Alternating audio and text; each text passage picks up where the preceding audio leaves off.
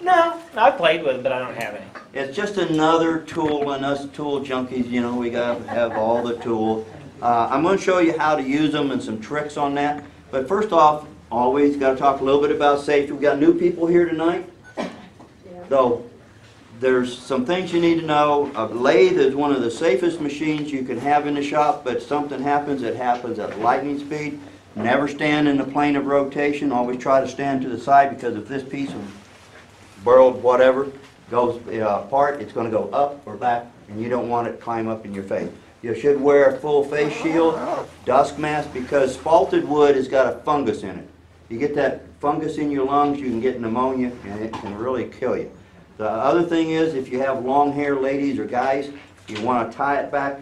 At SWAT one year, we had a lady doing pin turning. She got her hair in it, ripped out some of her hair, and doggone it, she didn't go right back at it, because wood turning is addictive. So just be cautious. Safety glasses.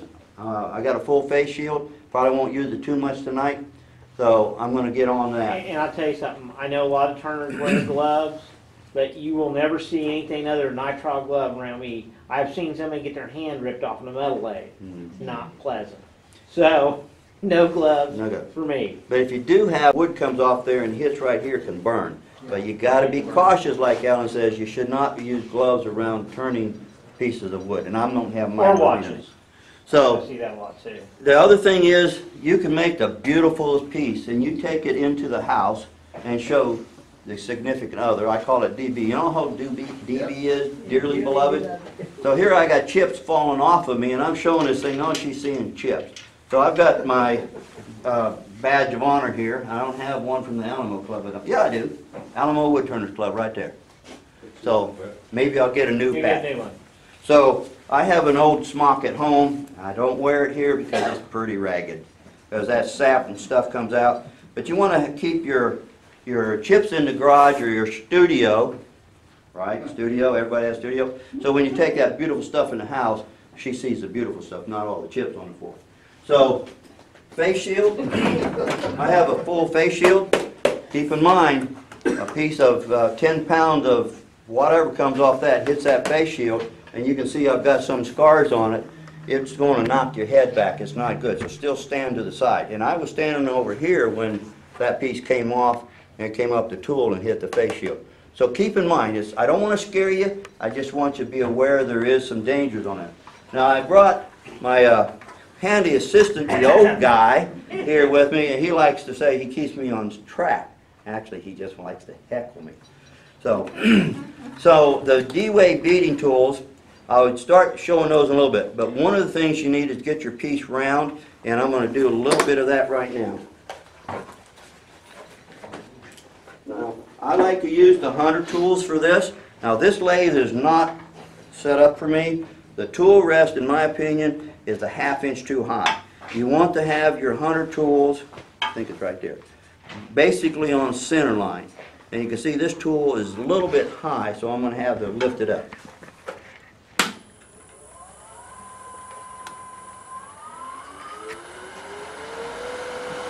So what I want to do is get this round and smooth to start with.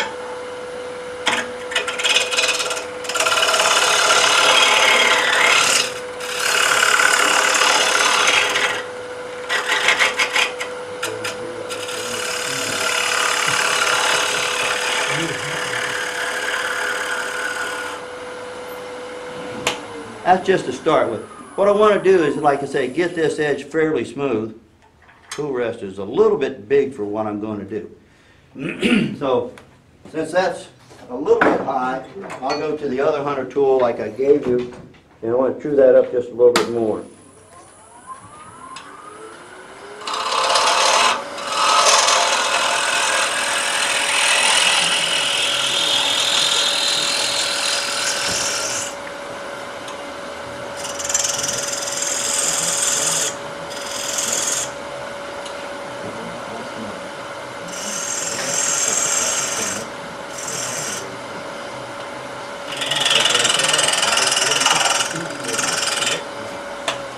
I would say normally I start things between centers.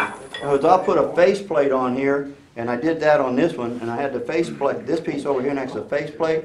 and I put a tenon on it so I can grip it. Now I do things a little bit different. I do backwards because I do vacuum chucking. So I always keep the tailstock up until I get it roughed round, because I don't want that piece coming out of this chuck. Somebody mentioned earlier about how many chucks I have. 6 or 8.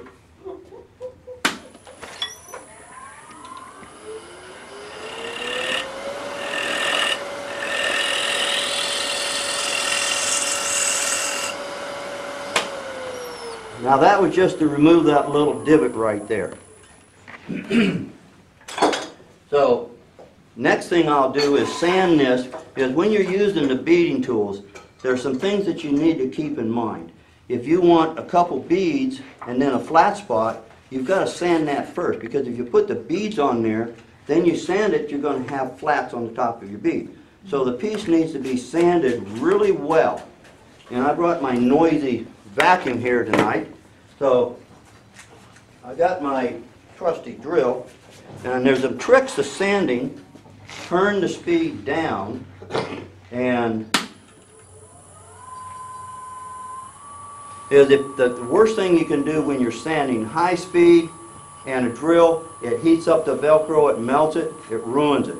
So you want to turn your speed down, and I've got a couple neat tricks here. This is a 100 grit. No, don't turn that on. Leave it alone. It didn't turn on. Leave it alone. Oh, you've got it on over there. You sneaky thing, you. I told you he was going to heckle me, but it didn't work. Normally I would wear a dust mask on here.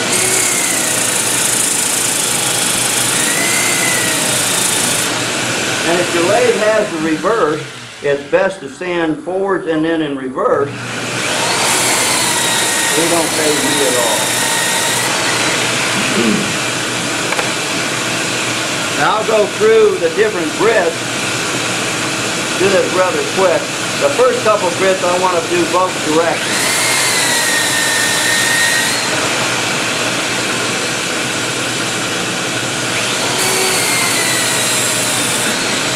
The reason I do both directions, it gives a cross scratch pattern, so it removes any ridges.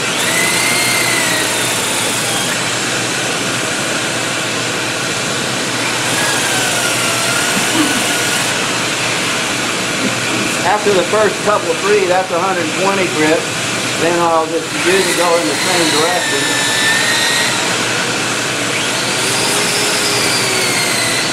That's where you don't want to be breathing in dust. You want to have a vacuum and keep it like away from you. After about 180 grit, what I use next is the sanding wizard from Vincent Welch. This is what it is. It also has another handle here if you want to get into the really deep stuff.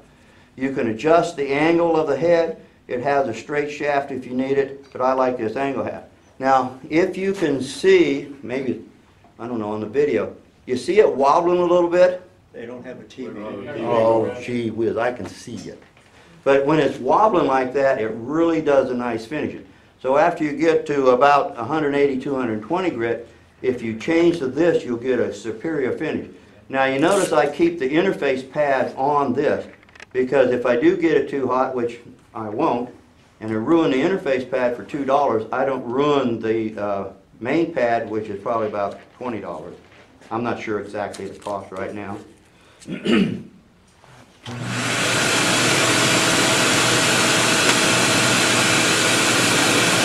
see how it's working? And if you turn it this way, it stands like that. Does a great job. Normally what I do is I'd sand up to about 400 grit. Since this is a demo piece, I'm not going to sand any further than that. But get those out of the way. Somewhere in here.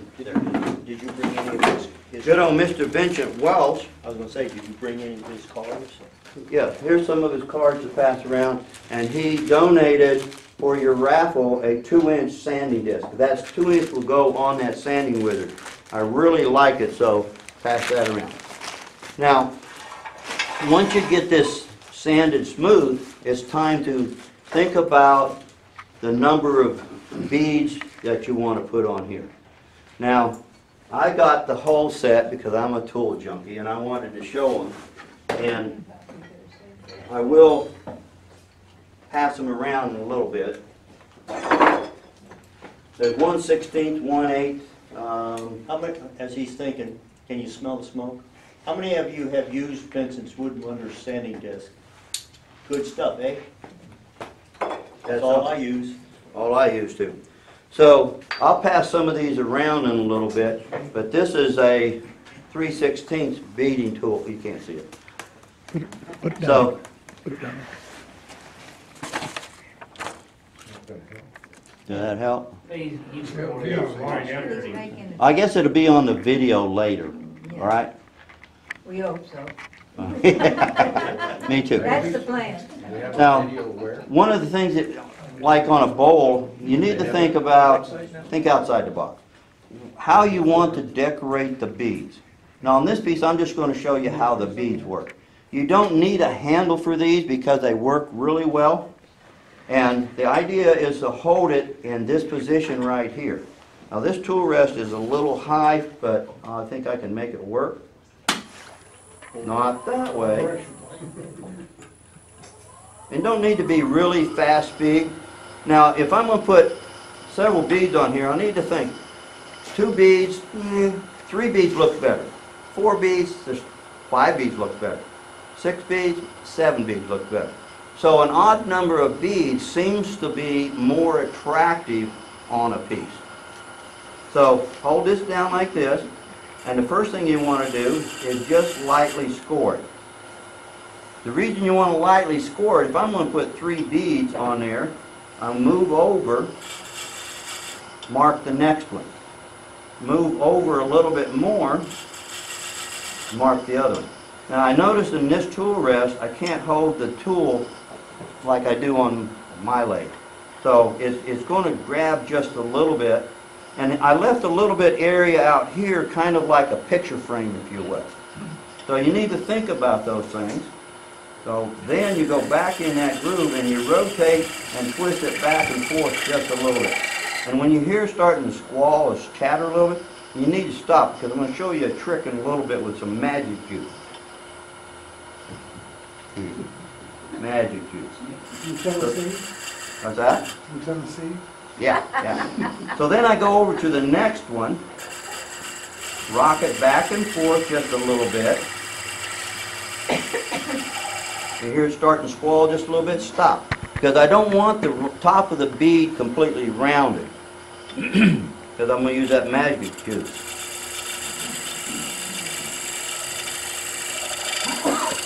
And if you notice, it's cutting really fine shavings. So, now you can see that the beads are starting right here. But this magic juice that I got right here, I squirt it on. Now, not 100% sure exactly what this does. I'm saying it lubricates the fibers of the wood so that when you come back,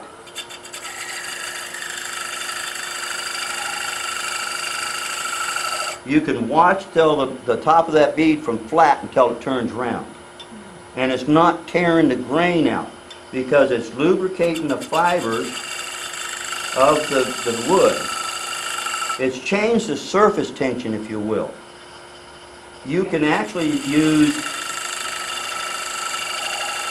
listen, you can actually use rattle can lacquer and spray it, but that's kind of expensive because you're going to go back in and turn it off anyway. So, What are you using? What is that? magic juice. Is that for sale at TollyJan.com? Better known about, well, my wife got this little squirt bottle somewhere, and I was asking her to get me one. It's Dawn dish soap, about 2 tablespoons in maybe this little bottle, maybe a tablespoon and a half in plain water. So the soap and water is lubricating the wood so you get a better cut. Make sense? Now, I made my own handles for these because these come unhandled. And I'm a hacker machinist, as you all know, so I made handles. You don't need the handles for them, but I'm getting a little bit of arthritis in my hand right here, and it's a little bit easier to hold this handle than it is the tool. I used the tools right off the way it was for a long time. Now, there's different ones. I don't want those. Oh, you want that now? Not now. I want another tool. The other important tool, I'll make some other beads here in a little bit, is this teardrop tool. You could also use a diamond pointed tool to roll the bead, because right now I've got a sharp edge right here and a sharp edge in here. That don't look really good. So I need to roll a little bit of a bead there to smooth that out. And this diamond or teardrop tool works excellent for that. I keep looking at the switch, it's different than my lathe. So you put it in there and then roll the bead to the outside. On the inner one, put it in and roll towards the center.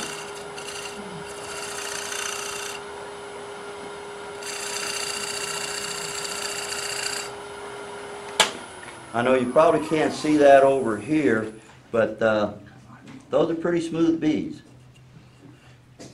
Now on the outside, I could do the same thing. If this was going to be the top, lay it on the side and roll the bead around.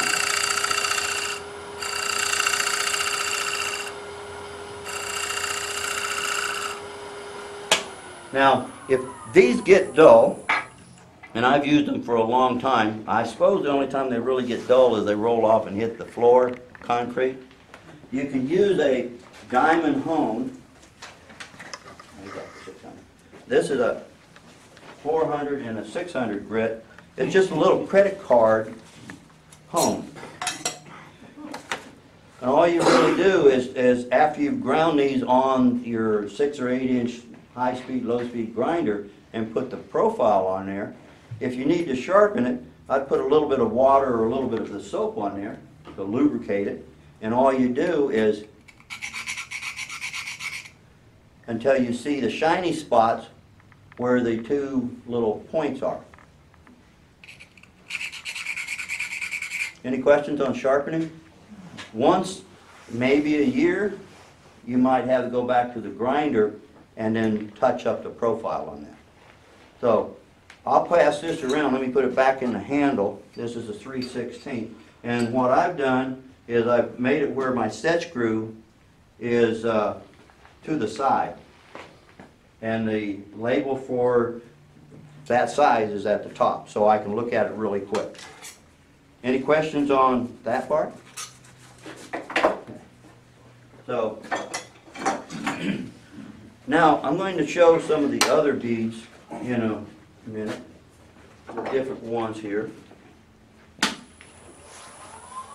Johnny, it's hard to see back here. Are you putting the bevel up? Yes, the tool is used with, this is the largest one, it's used with the bevel to the top. Okay. The bead is on the inside right here. It's like this. Okay?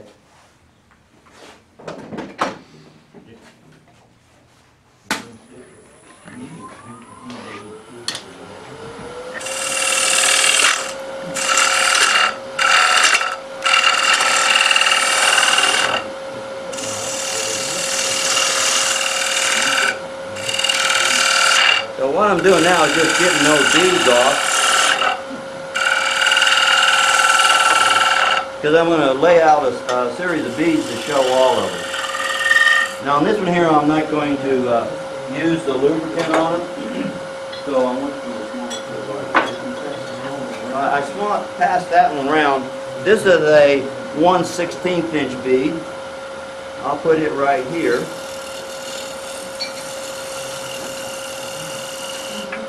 And that side.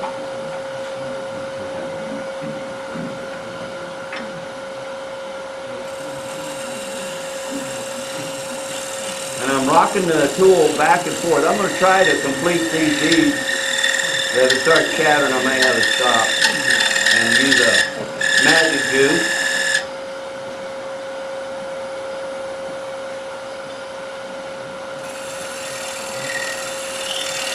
Normally I would mark the next one before I cut it completely, but I'm wanting to show you what the beads look like.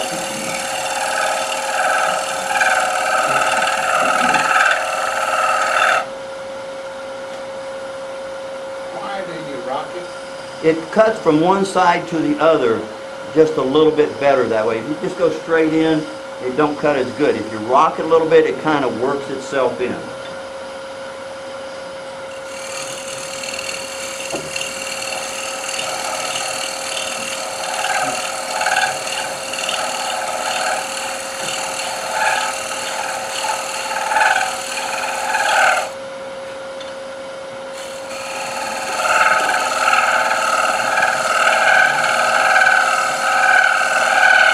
Since that's starting to chatter a little bit, I'll put some magic juice on there.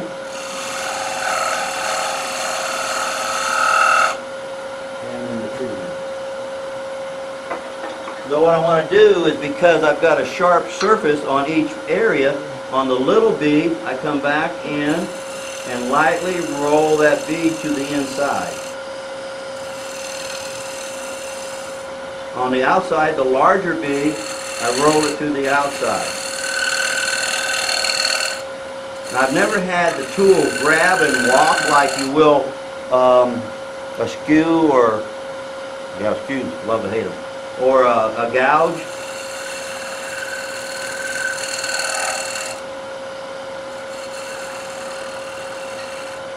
And if you have a little bit of line, you can go in and clean that bead up and go right into the bottom.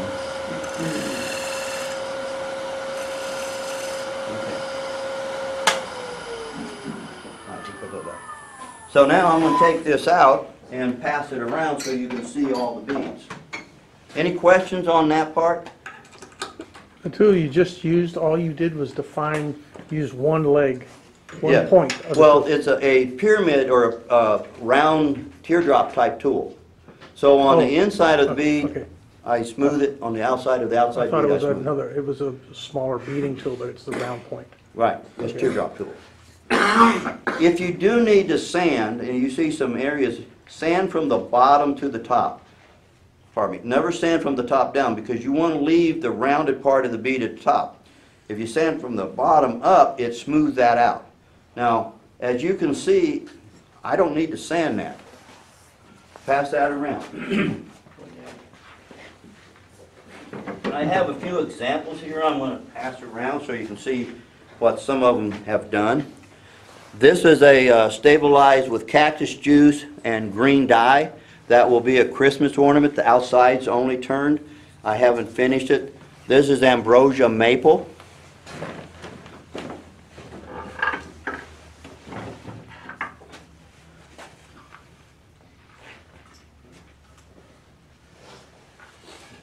This is a platter that I got carried away with the beads. Maple. So Very nice. another maple platter with numerous of the same size beads on one side and several beads on the top. And I had tags on them to tell me which one was what. This was the one with a plain top surface on it and beads on the bottom. Of course, DB does the pyrography. I cannot do that. Vietnam and the first Gulf War made me a basket case. Thank you guys for your service. And this one here is not completed yet. This is another Beads of Courage box. I normally do not take it off my chuck until I vacuum chuck it, and then I'll finish the bottom. But I wanted to bring it tonight so you could see what the beads look like for one of the Beads of Courage bowls. And I still have to go back inside and turn just a little bit on the inside because I have a little ridge in there. So I wanted to show that to you. And then I'm going to, you can do boxes. And I'm going to show you how to do side grain. That all was end grain. Side grain is a little bit different because you have the way the fibers of the wood goes back and forth, so you're hitting side grade and end grade. This is a little box. Now, I have made a lot of pop-lidded boxes, but if a sweet lady puts her $1,000 earrings in here, and where'd they go? So a lot of people like a little box that has a lid to lift off of. You got those $1,000 earrings, right? So these are just examples of what you can do. Now, one of the latest things I've been working on is little acorn birdhouses with beads on them.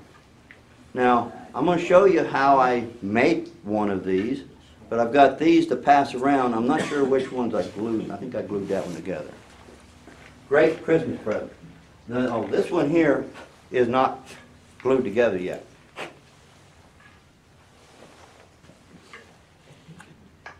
And I like to drill, some of them I drill a hole in to make it look like a little birdhouse. Some of them I don't. You ever purchasing birds on them? Yeah. I've put, you get those little Hobby Lobby little colored birds, put them on there. But these are for the really small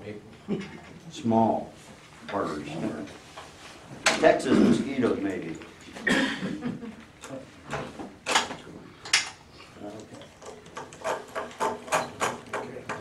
How many of you have ever used the small chucks? Love them. I've got 2 of them. I'm thinking about buying a couple more. You recommended it last year, and I went out and ordered one. Yeah, they're great. The only drawback is they only have a 1" 8 thread, but you can get what they call a converter. I call it adapter from 1 1/4 or 33 millimeter down to 1 inch. Love them. The best ones on the market are bulldogs. By the what? Yeah, those have, I know we can get those.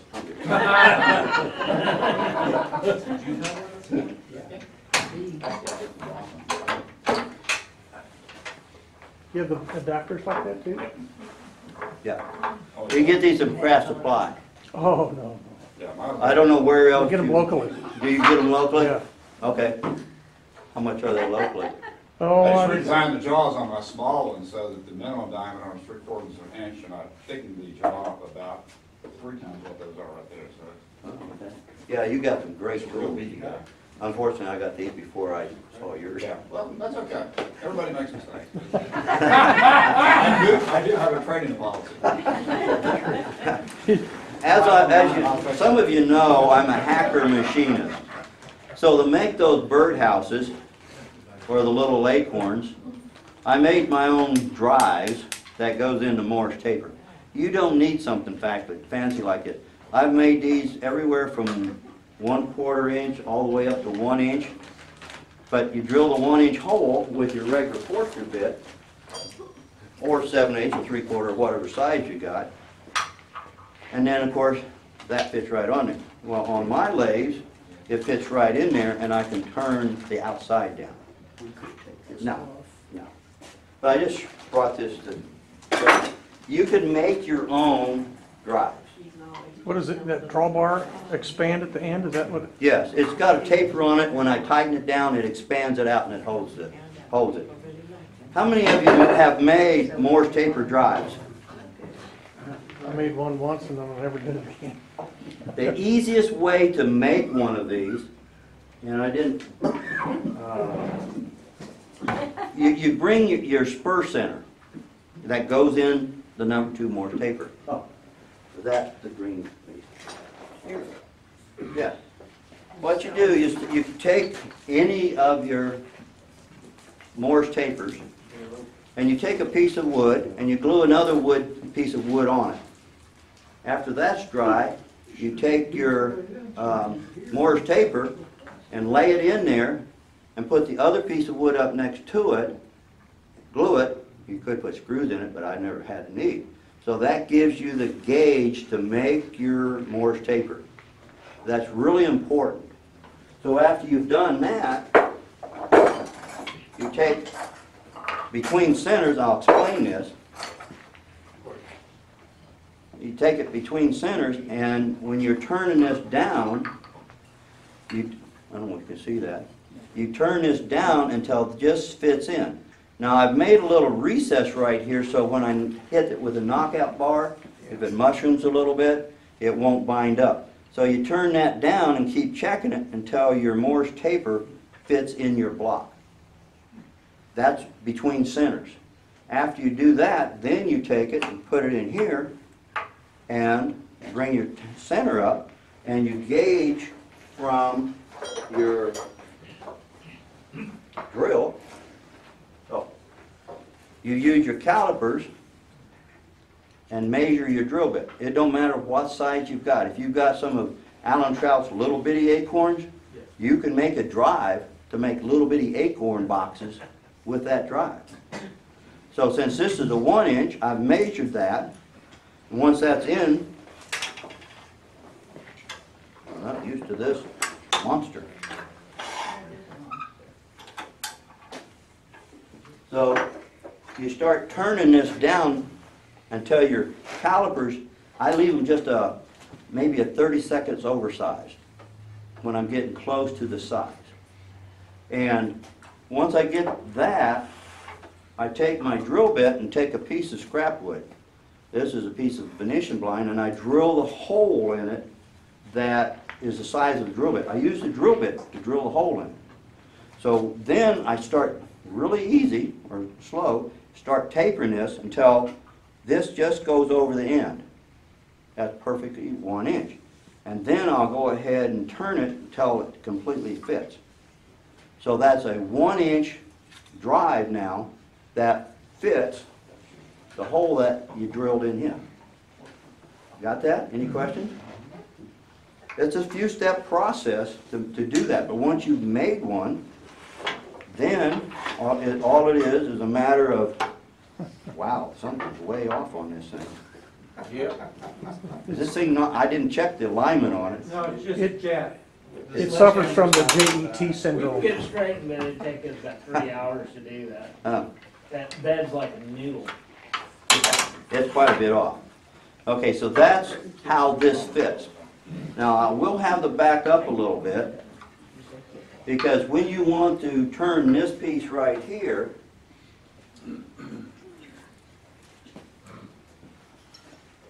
turn it, no, I don't have that on it. You turn a tenon on it to hold the end of it and drill the hole in it. Does that make a sense here? I'm not used to changing back and forth. My lathe is like this. So, with your piece of wood on,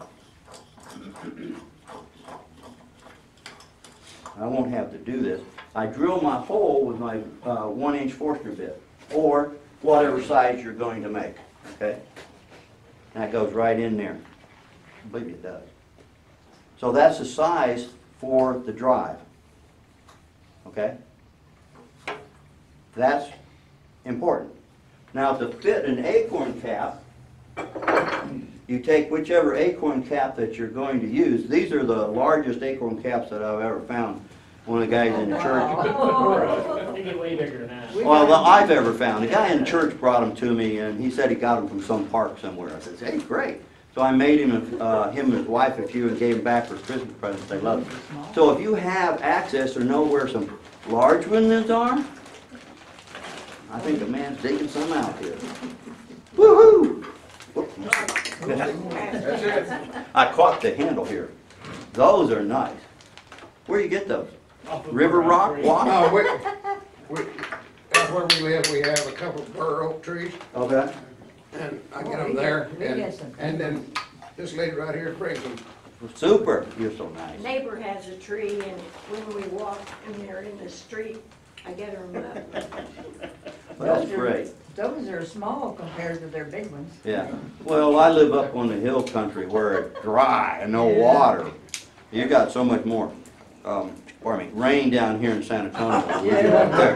Yeah. Nothing grows up there but rocks, and when it rains, they grow really quick. Anyway, you take whatever size cap that you have, and you measure the inside of it, and there again, I'll leave it a little bit oversized, and I'll turn this down until I have the tenon just about the right size. And what I use on that is the little high-speed tool, skew. And of course I'll true up the face and I'll start turning it down. And when I get where the calipers go over, I'll start checking with the cap. And at the very last, I'll turn the speed down and get the tool rest out of the way. And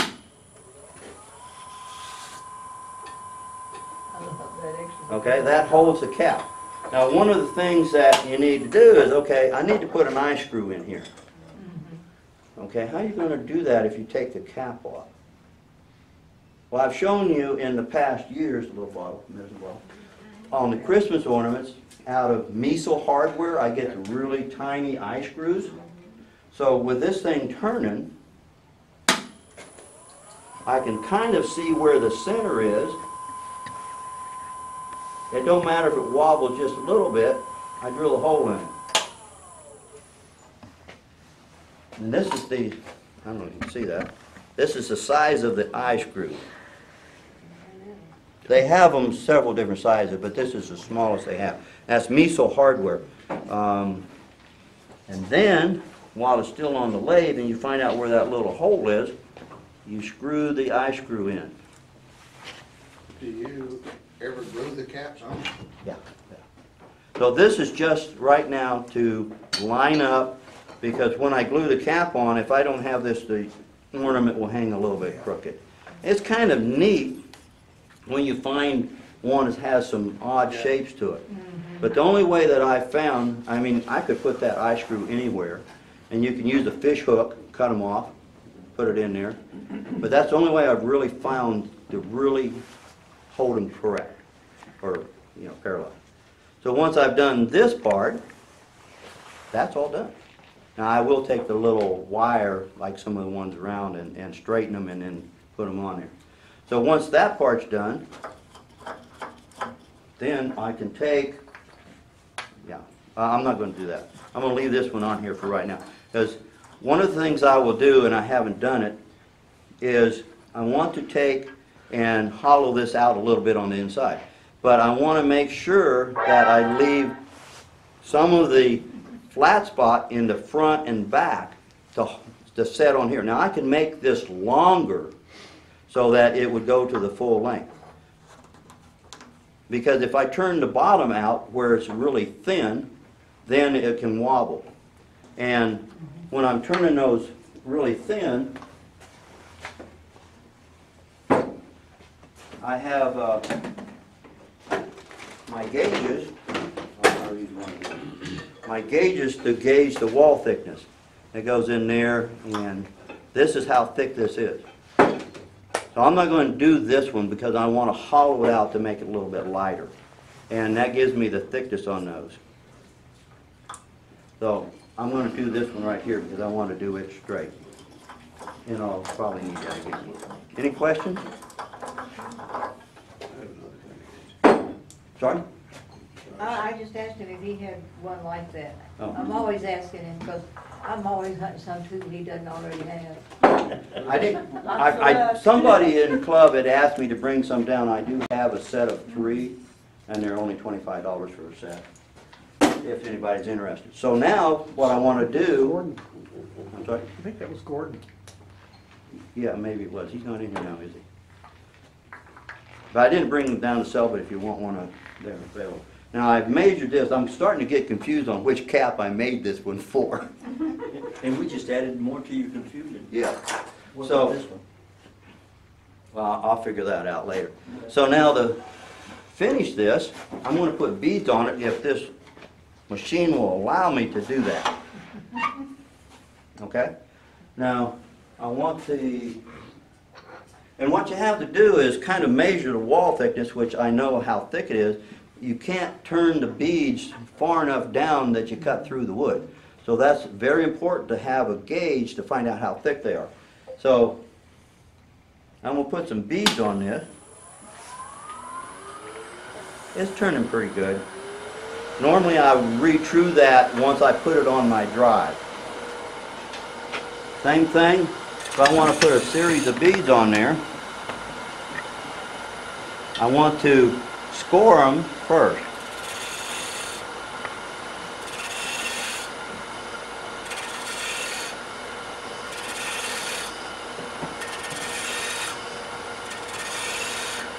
This makes it look kind of like a little, one of those little beehives that you see on Winnie the Pooh.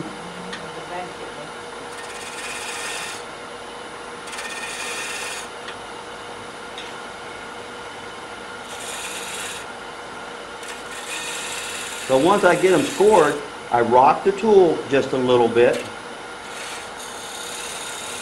Main thing is get that tool back in the groove, and that puts out some really fine shavings. When you say rock the tool, are you rotating it or are you moving the handle back and forth? Yeah, you see how fine these are? I'm rotating the tool back and forth like this, just slightly. I'm exaggerating. Okay, But so you're rotating, not rocking the handle. I'm not racking it back and forth. I suppose you could, but I found that if you just rack it back and forth, rotate it back and forth, it works a lot better. Now, I suppose you could swing it back and forth. I've never had a need for that. More of a rolling motion. Right.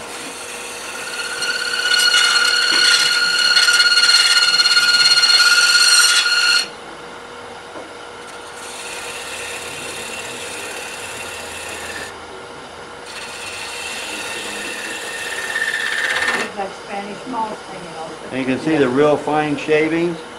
And the reason I'm keeping the tailstock up, the further away you get here, it starts vibrating a little bit more.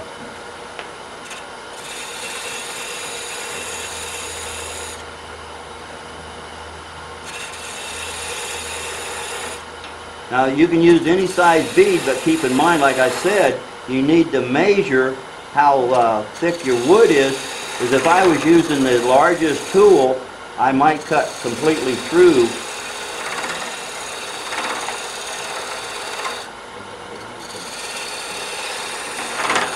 Now you can hear it starting to chatter a little bit. Now I'll come back and use that magic juice and clean up those beads.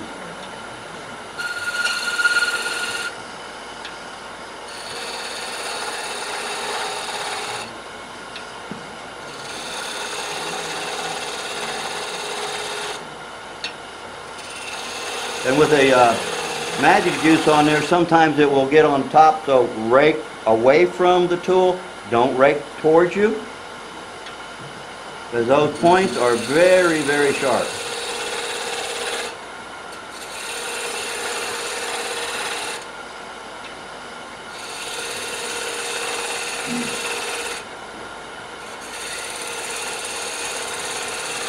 And when I'm doing this, I can see the flat spot just go away. When that just goes away, you want to stop.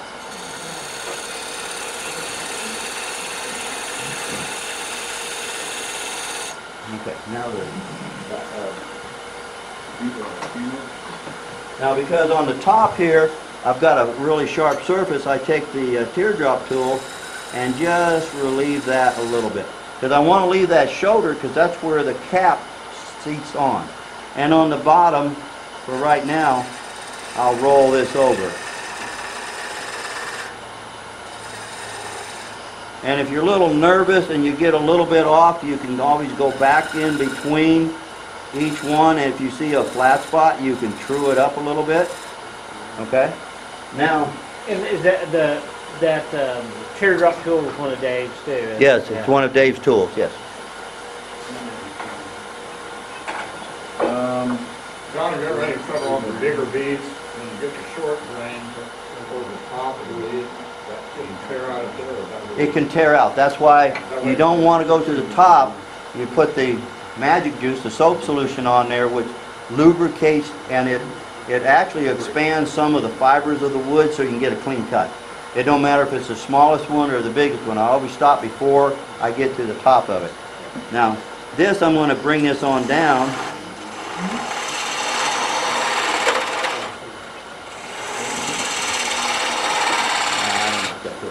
Down a little dull.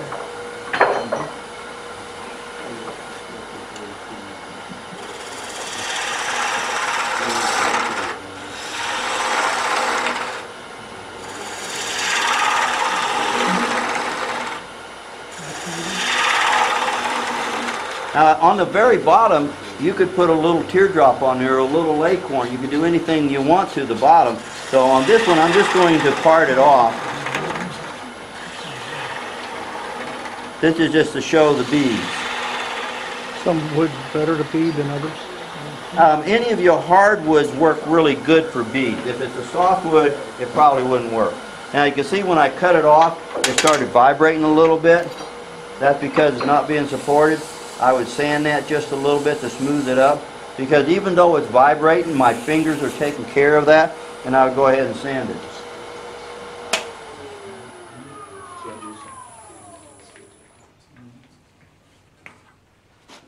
And then I put just a little bit of glue on there. Was this one of you? No, this one's for this one.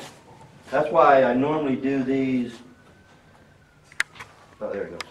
You don't have to glue it on, because it's a tight fit. Okay? Any questions on that part? Okay?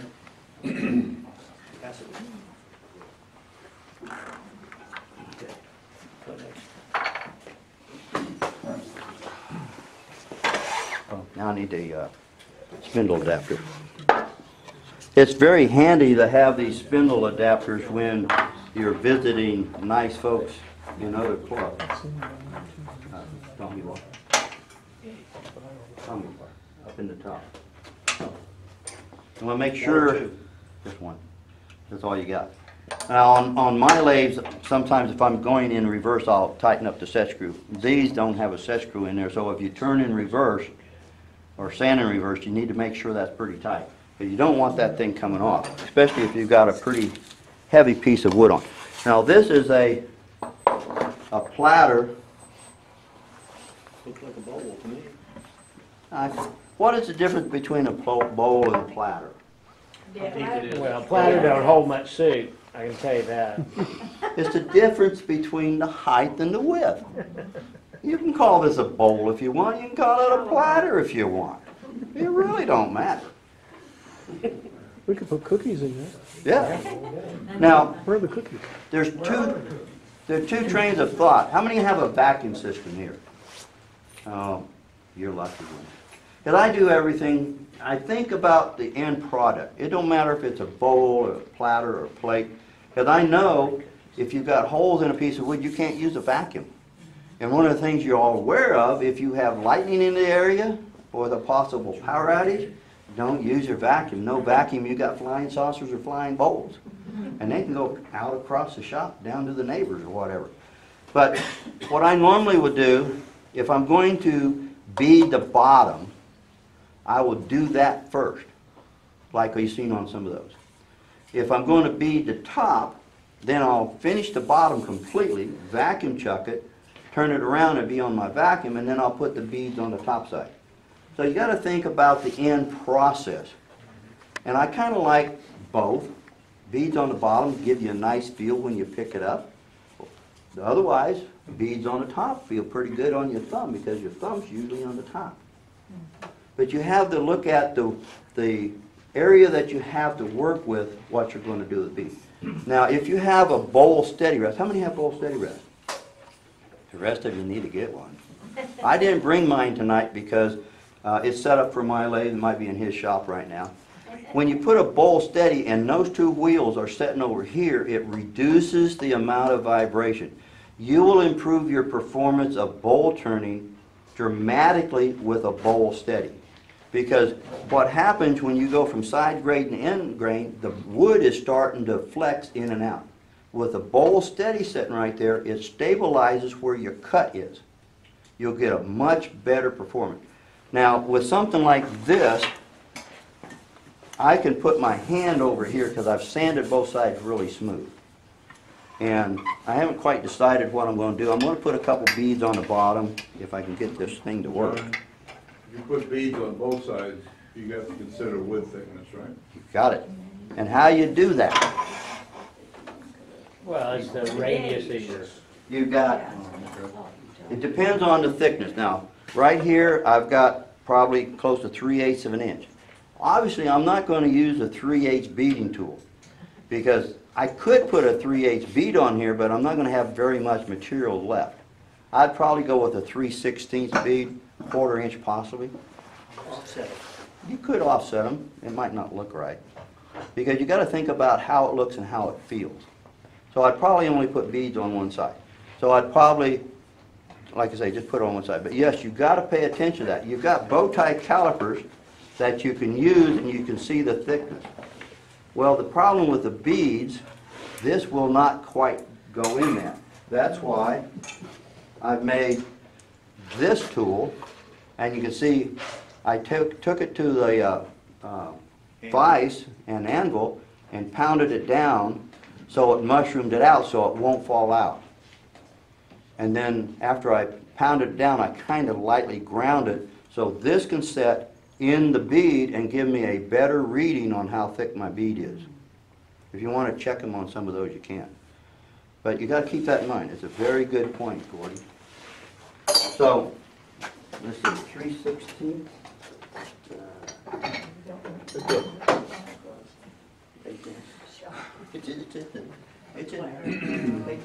I think I'm going to go with an 1/8 inch on this. And then I'll go with a 3/8 on the inside. Because it's nice to have a surface area to put your name. Everybody does a signature on their work, right? Depends what it looks like. Sometimes we put other people's names. Doesn't look very good to use Robert's. Robert's got a lot of stuff on it. Are they picking on you? I'm used to it. So I don't know if you know, I'm going to put 3 beads on the inside of this so when you pick it up you can feel those beads. So I laid out my beads to start with.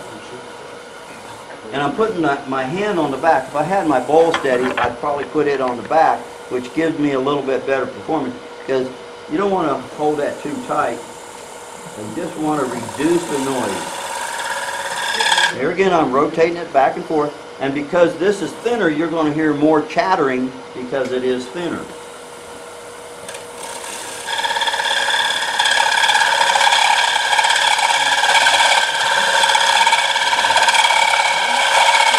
Noisy, isn't it?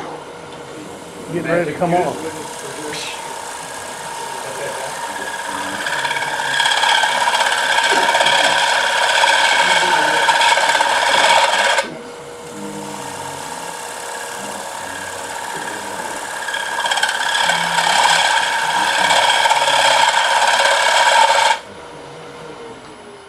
Might try this a little lower speed. See what happens.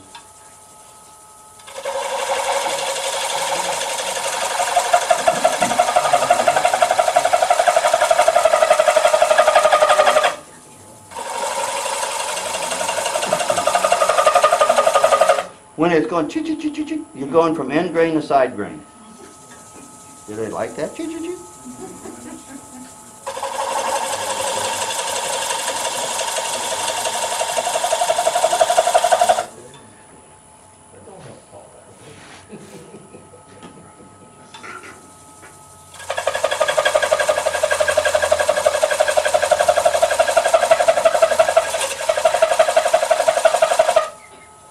Look at that, see if it's completely round.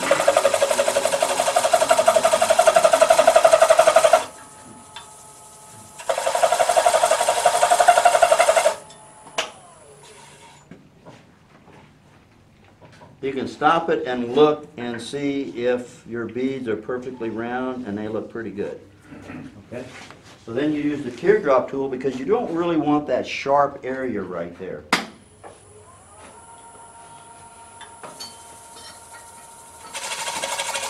And I'm just rolling the bead to the outside with the teardrop tool. I have used a diamond tool for that, but I find that teardrop is better profile for it.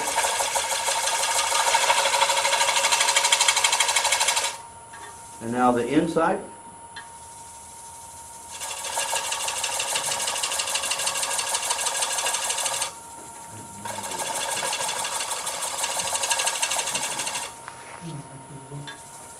A little ridge right here.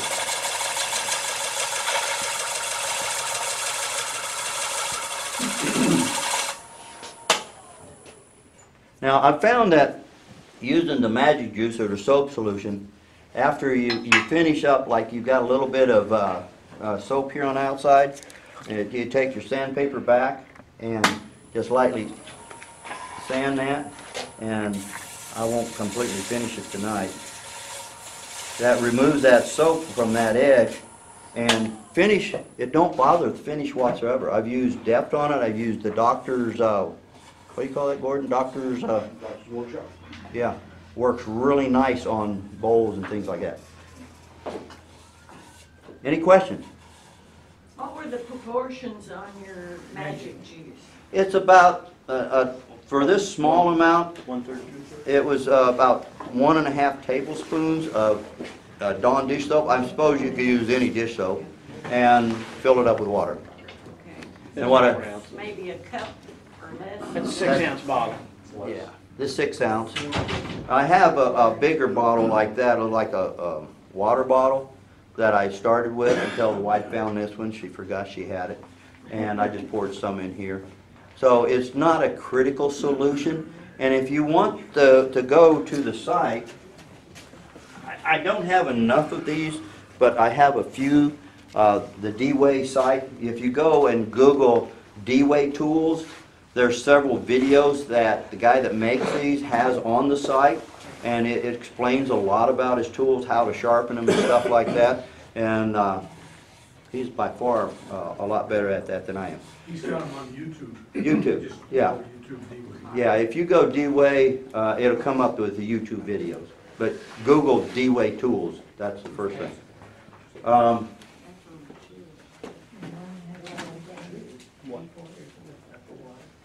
Seemed like I was going to tell you something else. Let me look at my list. I went different from what I normally have. I always do. So that's basically it. How are we doing on time? You good? It's 10 after. Okay. Yeah, you're 10 minutes late. Good. No. So what I would also do is I'd probably put a bead right here, and that'll probably be the larger bead, and then I'd move over and put another bead, and it leaves me a signature place to put on the bottom. I won't do that tonight because you've seen how the beads work. Question? What do you use to sign your? It's called DB. My wife does all of it. She uses a Detail Master pyrography pen.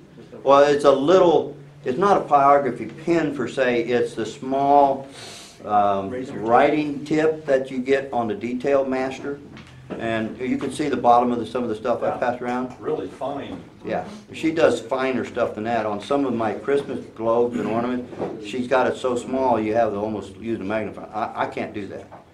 I've done some pyrography, but she's the expert at it. I mean, she says she's not, but she's very talented at that. She is. You put that signature on before or after you finish? She likes the signature before the finish is on it, because if you use lacquer or any type finish, when the wood burning tip hits it, it smokes more, and she don't like the smell. So a lot of times, depending on what I'm making, I'll take it in, especially the beads of courage, and she will put the name and beads of courage or whatever on it before I completely finish it. Like that bowl that's got the beads on it's not finished yet. I'll have to reposition it in the chuck and finish the inside and then finish the outside. I'll take it in and she will put a finish on it. If there's any finish that you like, is okay. I like the spray rattle can stuff for a lot of things, but sometimes it leaves little roughness on it. But if you take a regular brown paper or shopping bag, grocery bag, and you just rub that with a brown paper, it smooths a lot of that out. One of the other things, I know a lot of you don't work in corporates, do you? Well, if you have a hospital or an office building, they have these great big floor buffers. In the center of the floor buffer, they take these out and throw them away. So I've talked to our cleaning people, if you will, and I should have talked about this earlier. There's several different grits. The white is very fine, the red is coarse. Let's see. The green is medium and the red's coarse.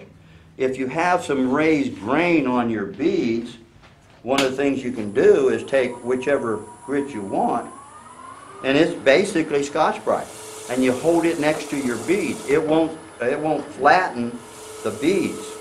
And obviously, if you get it going too fast, it'll melt this stuff because it's a space age sandpaper. But it'll smooth those beads out dramatically.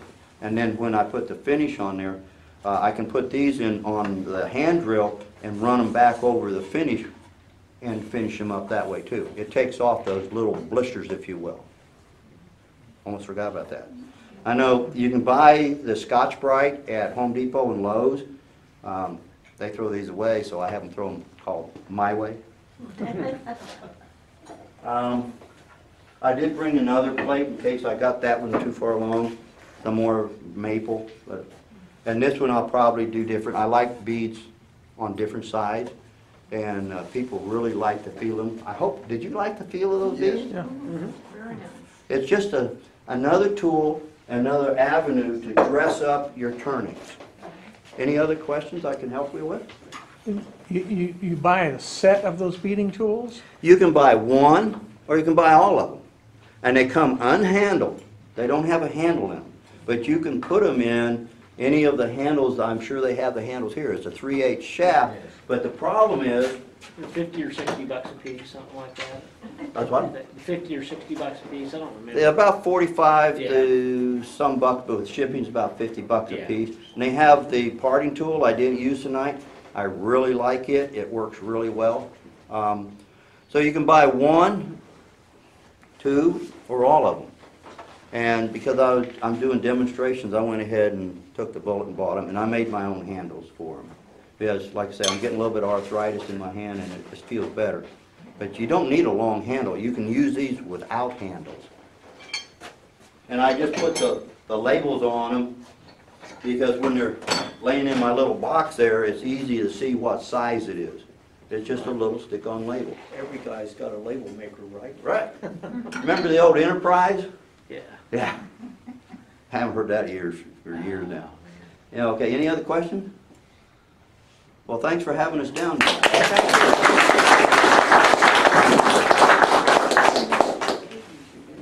Who's got tickets? Raffle tickets? Gordon? Yeah, I'm over here. Gordon, would you want a set of those gauges? Would you want a set of those gauges? Yeah, I'll be able to just a second. You got two sets? Yeah, they're 25 a set. Yeah, I'll get it. Okay. You got five?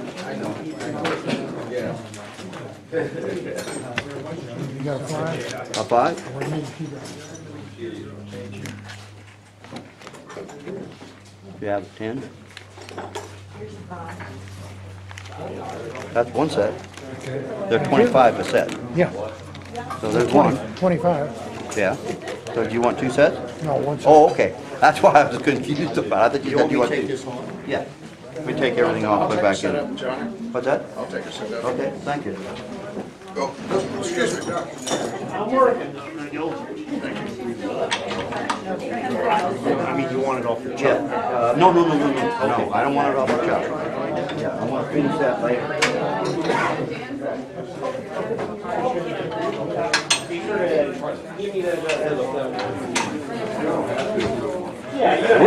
Could let people come up and try them. Oh, no. You probably heard a lot of people saying the same thing. What? I got busy with the holidays and forgot about the wood. Oh, it's in the storeroom, over across the street here. It's not in my way at all. Oh, okay. But still, I would give it to you. Okay. I mean, we can meet over there, and, so going through a garden, probably. Okay. I thought about packing it all up, I'm going to design it or something that way, but it's raining. Yeah.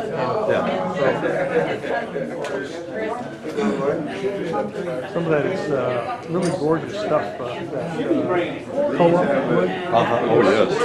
Half inch.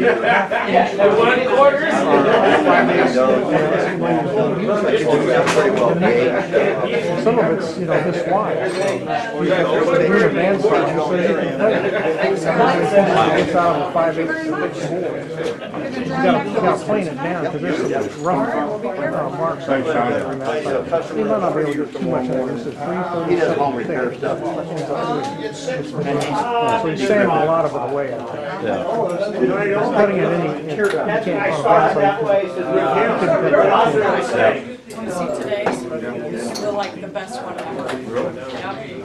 So you had this on, Yeah, I did. I didn't know as a kid, but I saw the, My buddy is the curator. Yeah, this part, when the wood is coming down, it's coming down this way.